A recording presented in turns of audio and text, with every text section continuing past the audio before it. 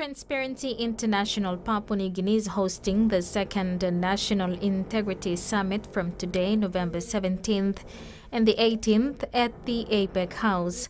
The theme for the summit is Bridging the Integrity Gap, with the aim to inform stakeholders and partners, including reformers, through structured dialogue of innovative approaches being undertaken by state agencies to fight corruption.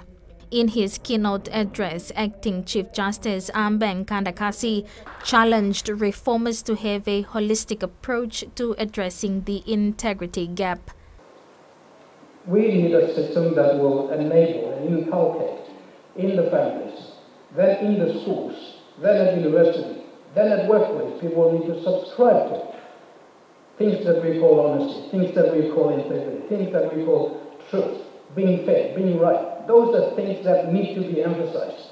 Day one began with the official opening of the summit by the Acting Chief Justice and EU Ambassador Jacques Fardin, followed by a panel discussion on how the law and justice sector can do more to deter the corrupt and how good business practices can promote integrity in state investment.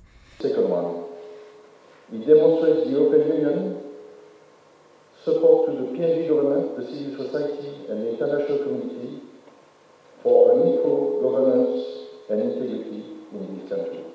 TIPNG Chairman Peter IT, in his opening remarks, said through TIPNG's PAIS program, the organization has worked with 5 agencies to develop anti-corruption strategy aimed at strengthening government's response to combating corruption. We signed MOUs with 5 state agencies to develop internal anti-corruption strategies to address the findings of the NISA project, and to work at strengthening the work of further strengthening the national integrity systems in preparation for the arrival of the Independent Commission Against Corruption once it's operational.